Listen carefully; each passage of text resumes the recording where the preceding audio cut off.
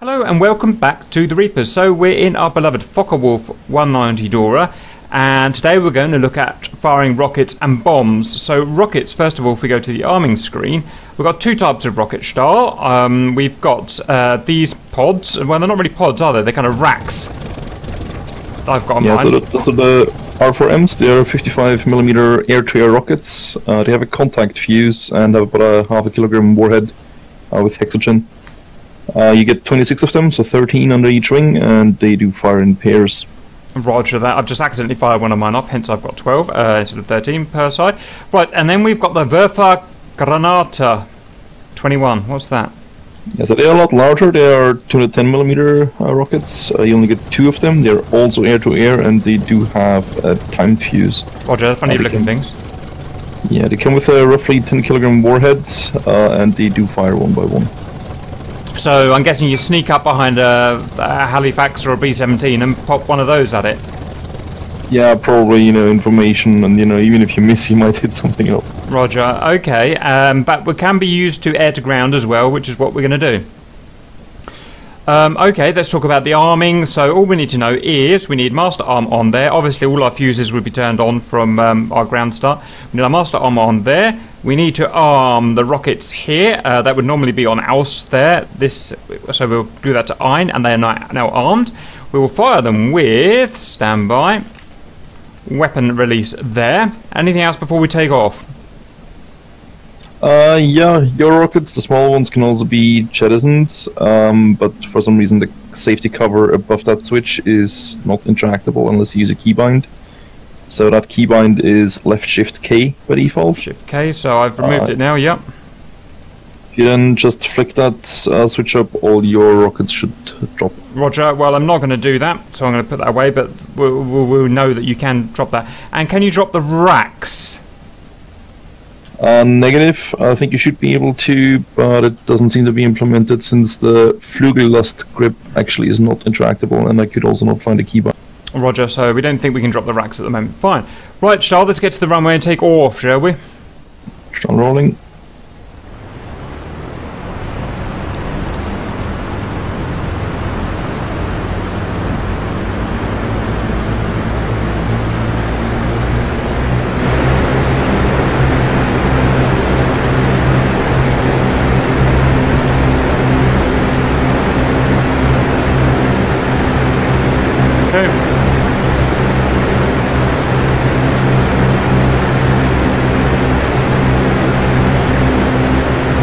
Right, so to aim, I'm going to turn my gyro off. You can use your gyro, but I don't particularly want it for an air-to-ground attack, so I'm going to turn that off there. I'm going to use my track IR to look through the aiming glass there, like so, and I can zoom in like that if I need to. And I'm just going to use the crosshair to fire. Presumably there's going to be rocket drops, so we're going to have to compensate for rocket drops, Charles. Yeah. Right, let's get rid of all our rockets on our first run. Let's see if we can take some of these mothers down. Your rockets don't have much splash there, so you can actually use them from up close as well. Roger. Cap Joy. Charles them up.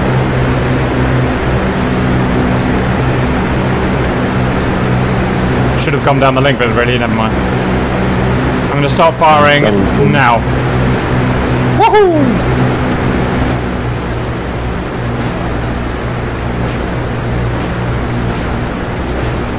Get some. All rockets out.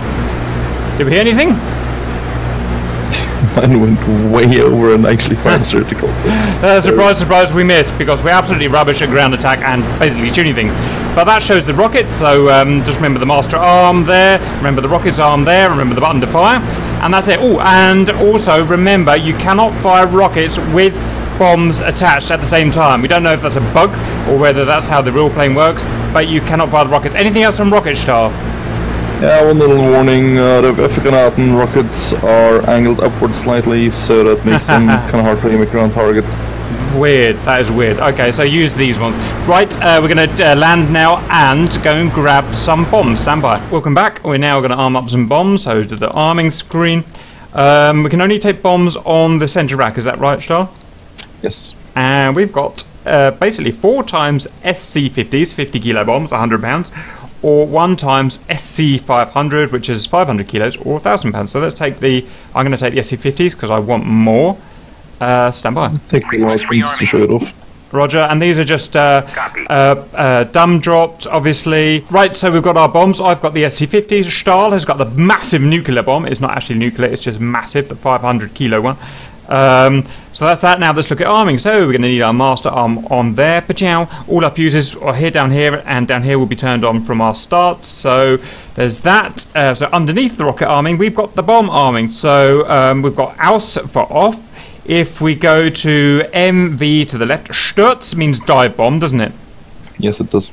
And Waagerecht means basically bombing while flying straight. And then Horizontal, yeah. Horizontal, yes. Then we've got on each of those selections we've got MV and OV, and I can never pronounce it. Say it, Stahl. It's mit Verzögerung and ohne Verzögerung, so that means with and without delay. Mit Verzögerung und ohne Verzögerung. Okay, so with a delay or without a delay, and I want impact fuse, so I'm going to go Sturz for dive bomb and ohne Verzögerung for an instant impact. Anything else? Oh, I've got to show a same button as the rockets to fire, weapon release. Anything else before we head off, Stahl? Negative. Right, let's get to the runway and take off. Rolling.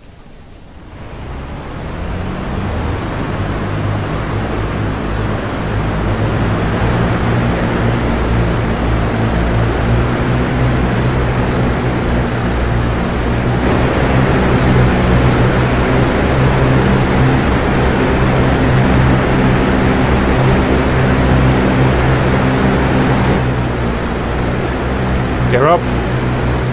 Right, any particular technique for dropping these bombs on a dive, Stahl? Not really. I mean, it becomes easier to aim the steeper you come, but obviously there's also a higher chance of crashing. You can drop them any attitude between 90 degrees down all the way to 30 degrees up.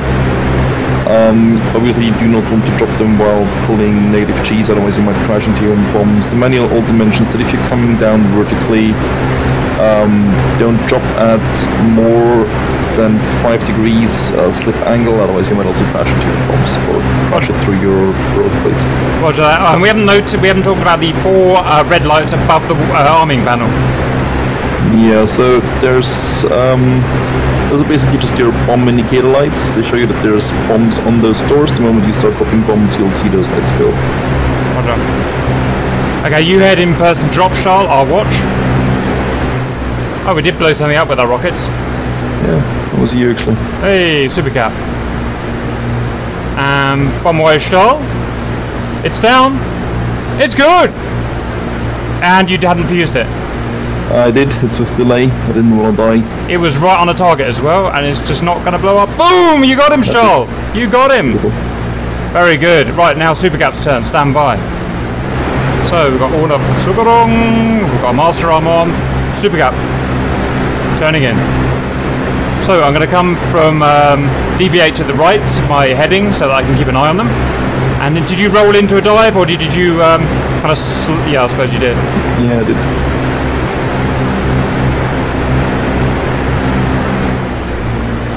I'm going to watch them from my front quarter panel.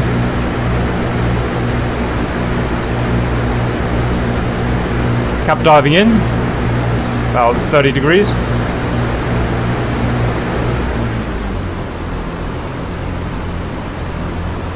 Prepare to get some order for Verzögerung. Here I come. Supercap is drop. How'd I do? How'd I do? Boom, boom, boom, boom. Super thumb. Good hit. Did I? Oh, got him. Oh, would you believe it? First go. 2-time shack. That was really nice, actually. That was good. Right. Hey, I like this aeroplane. Everything just works well.